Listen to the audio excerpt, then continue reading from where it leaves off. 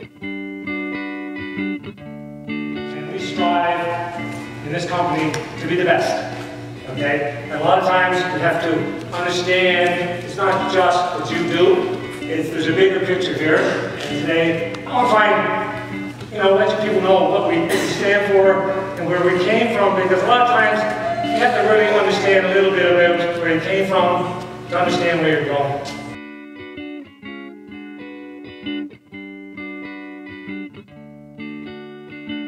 What I know is that stories were always there. What I'm seeing here today and yesterday is how important storytelling is in the entrepreneurial world.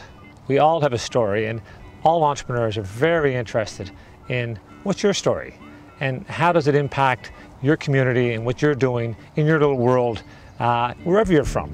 Well, my commitment is going to be in my companies. I'm going to, I tell my story, but I want to hear my staff's story, and they are a big part of our success, and I want to hear it and listen to their story and how I incorporate that into making our company even more special than it is.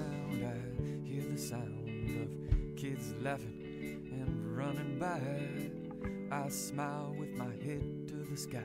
I see birds. People all say, do you get it? Okay? Kelly, do you get it? And there's a way to get it. Well, it's that it thing that we talk about in our business. That's the difference between us and the others. And I say it, okay? And I go around the room and ask everyone, what is the it factor in your business and what's the it factor in you? And I could say to Marion, what is the it factor at Sims? Okay? And the experience you do there behind the bar. So today we're going to talk a bit about that.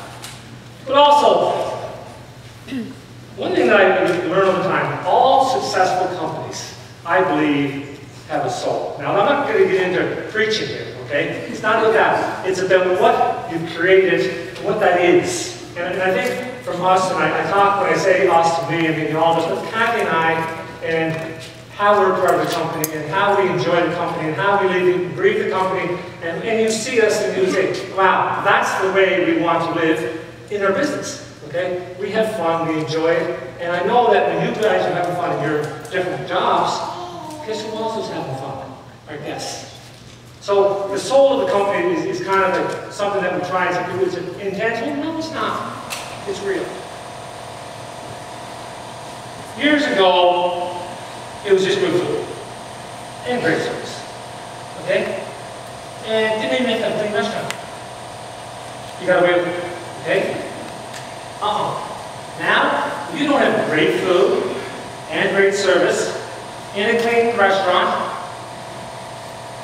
you're off to a bad start. That's the basic start to be a successful business, okay?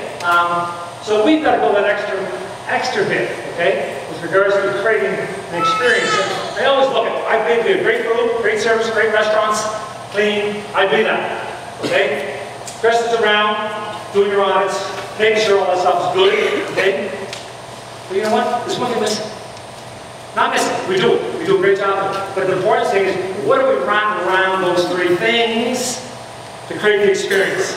The experience is when they leave the place and they just say, wow, what just happened? That's a great experience. And you know what it's called? It's called hospitality. It's called PEI hospitality. It's that simple. It's you. We go the extra mile. I know that. Okay? But for us, it's kind of like, that's part of our fabric. That's part of our soul. We'll do anything, really, to go the extra mile because it's in us. Okay? When you start with a company, you say, wow, she does it, he does it. Wow, it's all do it.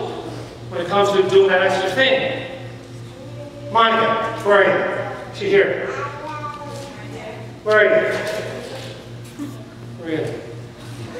Sweet little Monica.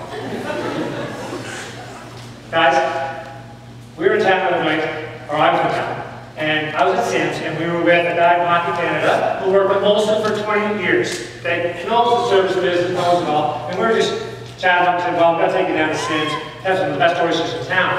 So, Monica was there, Mary didn't work there, but you would have done the same thing. But anyway, she come up to the oysters, and I said to myself, watch this.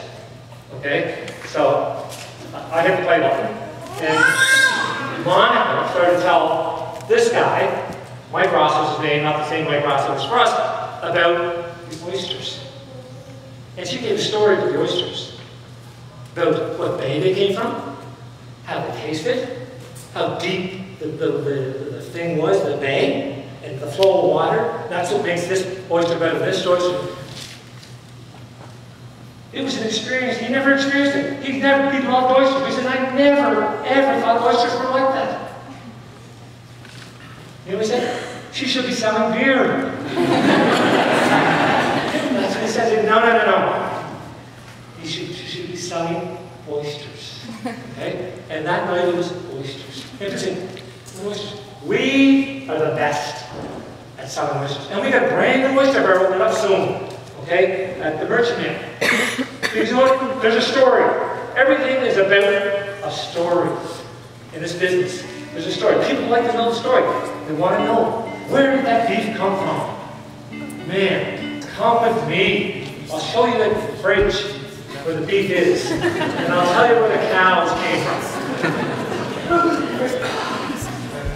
Guys, that's what they want to hear. It's all about the story.